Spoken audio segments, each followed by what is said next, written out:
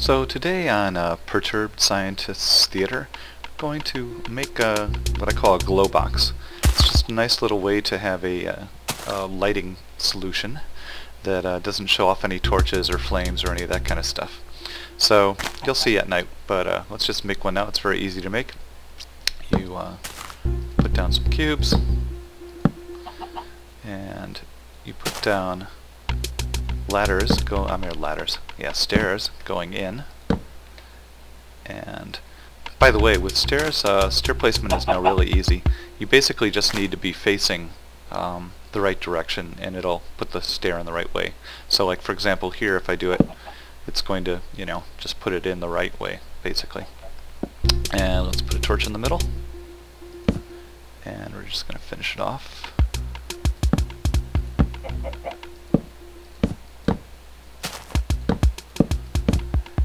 And that's all there is to it. So now we'll come back at night, and you'll see what it's doing.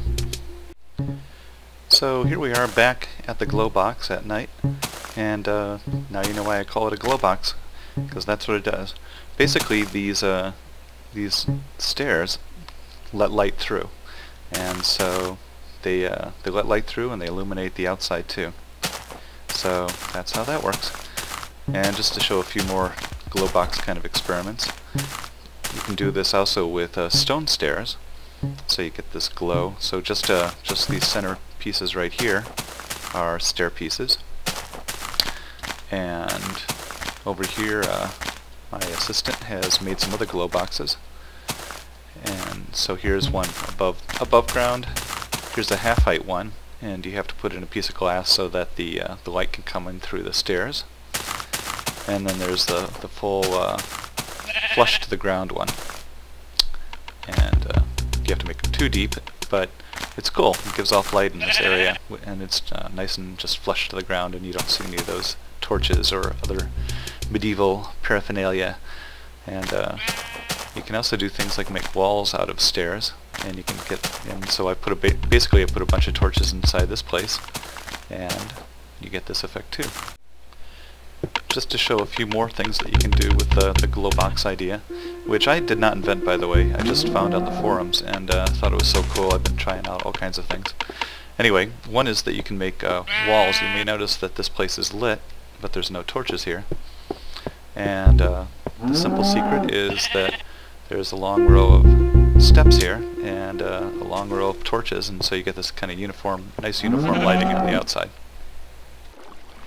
Here's a similar kind of thing where the lighting's uniform and there are no torches. Where basically it's very simple. Now let's poke a hole for you. So what this is again just a series of steps, series of torches, and that's how the lighting works. So if you just spend a little bit of extra effort, you can actually make these lighting solutions pretty easily. You don't have to go crazy and replace the whole roof with a whole bunch of torches as we just showed. So here's the Mark 1 where you have the torch hitting you in the head as you walk by. Here's the Mark 2 where you recess the light a bit. But we can do better than that. So here I'd like to put a torch, and I want to put it two blocks up, and then put a step over it. However, to do that safely, you want to put a torch at your feet, because you never know if there's gravel up there. And hint, yes, there's gravel up there because I put it up there. So what happens if you dig to the gravel?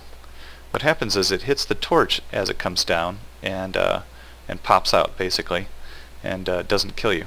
And so now I can put a torch up there, and I can put a step up there, and I can get rid of this guy just to prove that it works.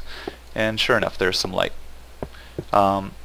Just another little pro tip here is it turns out that if you actually have a railroad underneath you, that also does a job on gravel. So let's just kick up. This gravel hits down, and when it hits the railway, it also disperses. My final pro tip is you go, yes, but what about if there's water up there? Well, basically, you can just put a sign on the wall above where you're digging, and I have a railway underneath me, so it's safe against gravel. And if I dig up, and hey gee, there's water up there, but the water is stopped by the by the little sign there. So as my final little thing, I thought I'd show off what you can really do with this.